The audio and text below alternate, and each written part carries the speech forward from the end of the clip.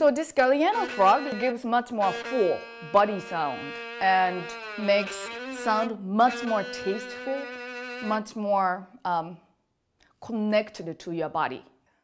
It grabs sound and it pronounces better. I have more hair on the string because it's angled. I get a little bit warmer, a little bit more articulated, spiccato.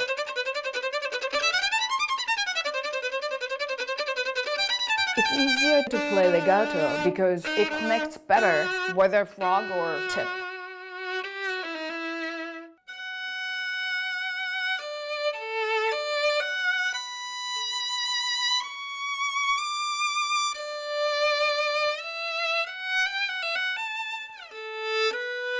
When you see Yumi putting the bow equipped with the Galliane frog over the string, you'll see that the hair is in full contact and there is no gap between the hair and the string.